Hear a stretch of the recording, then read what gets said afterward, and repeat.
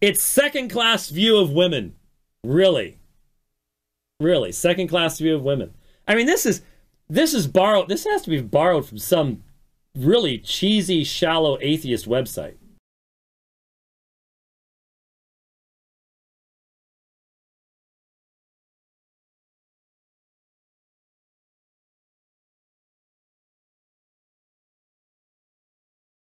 Many people are unaware of what the Bible teaches regarding the status of women.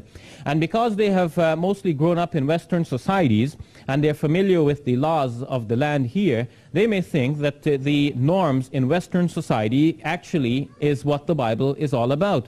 Whereas in fact they may be surprised to find out that the Bible does not teach what they are now practicing, and we have to draw their attention to that. If they say, well, look, you have a problem in Islam, your religion cannot be true because women only inherit half as much as their brothers, well then, what will they say about the Bible? Whereas in fact in the Bible, in the book of Numbers, chapter 27, verse number 8, prescribes that in fact if a woman has brothers, she doesn't inherit anything. If a man dies leaving sons, the sons get all of the inheritance.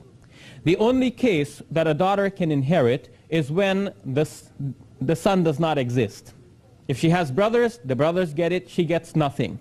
Now many people will complain because in Islam the sister gets half of what her brother gets. I'm just making the comparison very quickly to show that if somebody complains because the woman gets only half of what her brother gets in Islam, what is that person going to say when, according to the Bible, the sister gets nothing if she has brothers? I mean, anybody just throw... It's so easy to put this stuff together, it's impossible to defend it. Husbands, love your wives as Christ loved the church. Well, that's second class, yeah. Moreover, according to Numbers chapter 36, verse number 6, 36, verse number 6, if a sister, a daughter, just inherits in this way, because she has no brothers, she is then compelled to marry within the tribe. She cannot marry outside of the tribe, because the idea is that if she were to marry outside of the tribe, she would then be taking her father's money and transferring it outside of the tribe, and that is not right. The money of the tribe should remain within the tribe, and therefore if she inherits in this way, if she had no brothers, and therefore she inherits, she has to marry within the tribe. Now, people complain because the witness of the woman in Islam, they say, is worth only half the witness of the man. Now, that's not correctly stated. The witness of a woman in Islam is not half of the witness of the man. And that, again, is not my topic to explain it, but I'm just trying to now make the comparison.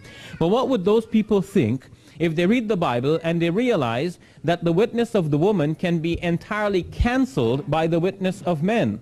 Or the vow of a woman can be entirely cancelled by the statement of her father or by her husband. We read, for example, in the book of Numbers in chapter 30, verse 6, that if a woman makes a vow while she is still under her father's authority, then her father can cancel that vow when he hears about it. And in the same chapter, the book of Numbers, chapter 30, verse number 14, we read that when the woman is under the authority of her husband, that is when she is in her husband's house, if she makes a vow, as soon as the husband hears about it, the same day, he can cancel that vow or he can leave it to stand. Now, of course, if a woman has to live by these rules, it will become impossible for a woman to conduct business because nobody would want to deal with her. If she makes a deal with you, if she makes an agreement with you, her father can break that agreement or her husband can break that agreement, depending on in whose house she happens to be living in at the time.